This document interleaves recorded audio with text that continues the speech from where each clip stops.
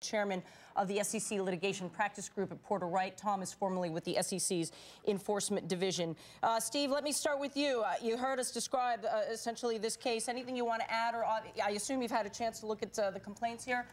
What's your assessment? I've read the press reports about the case. Haven't seen the complaint that must have come out while I was on my way over to see you today. My assessment is, first, you mentioned something about the SEC and the U.S. Attorney's Office not working together. I mean, when the securities unit brings these type of cases, it's almost always the situation that you do these kind of cases in tandem with the SEC. So that's actually very common. But you're right, they don't often bring press conferences about insider trading cases. They arrest a lot of people on insider trading cases. Does that lead you to believe that perhaps this is just the tip of the iceberg? Well, you know, that's a good question. You would, from a prosecution standpoint, you might not want to take down a case if it's really just the tip of the iceberg. People with means at that point can try to flee. They can try to destroy evidence. So there's a lot of reasons that you stay, you know, in the weeds, as we would put it, until you're ready to surface and arrest people.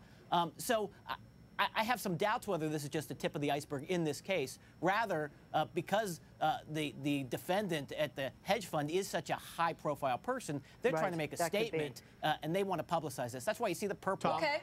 Tom, if a guy calls me and says, hey, I hear a big takeover is going to happen and it's about to be announced, and I go and trade on it, but I don't know that the tipster is telling me actual information from an insider, am I just as liable for insider trading charges because I traded on a tip that turned out to be true?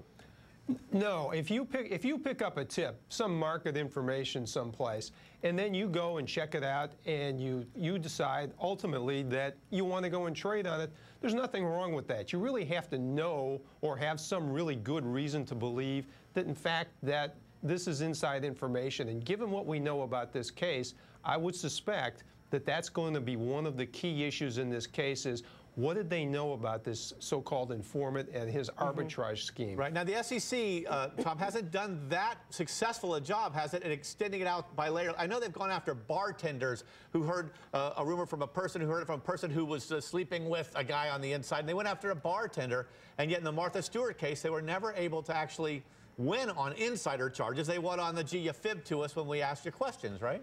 Yes, that's right. Once the information gets attenuated from the inside source, it becomes exponentially more difficult to prosecute the case. The criminal cases have tended to be more confined to direct information where the trader actually got the information. Some of the SEC civil cases have pushed the edge of the envelope a little bit farther out, but it does get more difficult for them. On the other hand, Steve, if we know that the guy paid for that information, he's a dead man, isn't he? Well, again, it depends how you're going to be able to prove it. As a defense attorney, you're going to want to come up with some sort of explanation as to why there were those money transfers. But certainly, as a prosecutor, putting on my old prosecutor hat, if you could prove that these guys were paying each other and showing those transactions around the same time that the information is supposedly being traded and shared, that's strong evidence that you're going to use to try to prove your case. Tom, what about the environment that we find ourselves in now? We're still recovering from the biggest economic downturn that this country has seen in quite some time. Some would argue that it has ever seen. And a lot of blame and finger pointing is going on at the banks and derivatives and trading. How much of what's happening now in terms of pushing to prosecute and pushing to execute on insider trading cases like this one perhaps comes because of the environment we find ourselves in? Well, the environment creates a twofold problem here. On the side of the hedge funds, it's going to push them to try to push the edge of the envelope to make a profit because it's obviously harder, although the market's clearly been doing better in recent months. On the prosecution side, it's no secret that the SEC has been battered from this scandal, this failure, that failure. This past week, they've been getting battered because of the Bank of America case, so they need a win. They really want to win, and this case looks like maybe they think this is their win. All right, guys, hold on a second. We're going to take a break here. Yep, we'll be back in just a minute. We're going to... All right, as we await this joint news conference between the SEC, the DOJ, and also the FBI on this alleged insider trading case, let's bring in our two attorneys who are standing by, who both used to work for the SEC. Steve Feldman is partner and white-collar criminal defense attorney at Herrick Feinstein. Steve was formerly with the U.S. Attorney's Office, the Securities Fraud Unit, and also with us is Tom Gorman, chair of the SEC Litigation Practice Group, Porter Wright.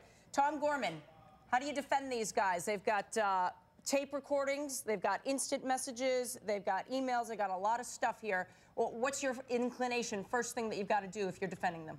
First thing you've got to do is take a look at the information source, because all of this is going to trace back to the informant as far as we can tell. The question there is going to be, where did the informant get the information? What kind of information did he give to the traders? What's the credibility of the informant? Remember, at the beginning of all of this, the informant's making a deal. He's got a reason to give the government what it wants. So his credibility is going to be critical first order of business.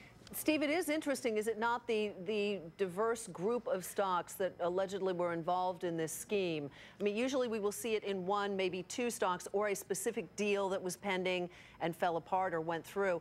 But you've got, you know, Hilton Hotels, IBM, Google, AMD. I mean, it goes on and on. It goes on and on and on. Is that unusual in your experience or not? Well, I think that speaks for the length that this scheme must have been going on, and the government was monitoring it. There are often cases where people have been doing this for years and years before getting caught, and there can be a whole wide variety of stocks. In this case, they've traced this back for a couple years, and so they've been monitoring this. They've been doing, according to their allegations, wiretap information. So what they want over the wiretaps is to find out as many people who are involved and trace this over time and see how far this actually spreads out and who the people are who are allegedly involved. So the breadth of the number of stocks speaks to the length of the investigation and what was going on with it. All right. We're going to take a quick break, gentlemen. Stay with us. We're waiting for that news conference to start. We will have heard the charges against the defendants, and I'd like to go, Tom, first to you, if I could. Our lawyers are back with us.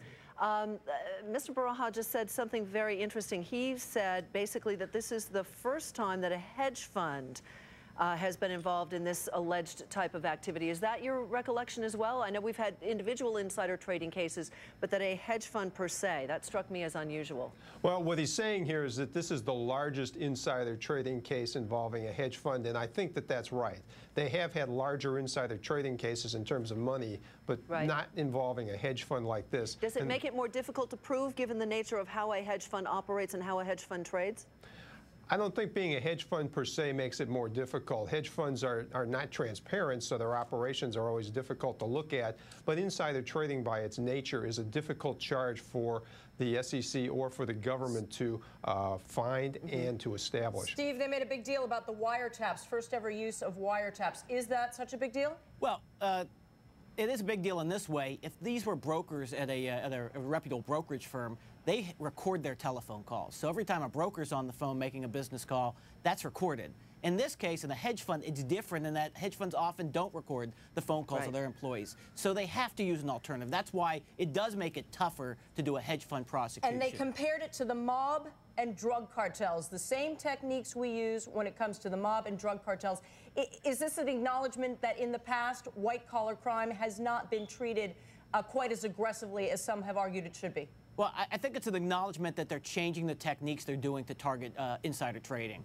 Insider trading, I think, traditionally came up in a more circumstantial way. You had people who said, I have some information, I want to tell it to you, and you had to go on their beliefs, on their statements. And here what they did is they put the time and the resources into doing a Title III wiretap. And that is a extremely intensive process. You have to have people on the phones listening to these phone calls all day long and making sure that they are monitoring the appropriate information and sending it on appropriately. Hey, Tom, it's great that they're going after this insider trading $20 million case. But in the meantime, you know, hedge funds and speculators and traders, they lopped billions of dollars off the value of the big bank stocks during the meltdown. We were all terrified. And some people on Wall Street have said that they feel like there was a conspiracy going on where they went from one bank to the next, Wachovia, Washington Mutual, and that they were orchestrating. And yet that doesn't involve insider trading. It just involved fomenting rumors. How can the feds pursue a thing like that, and should they?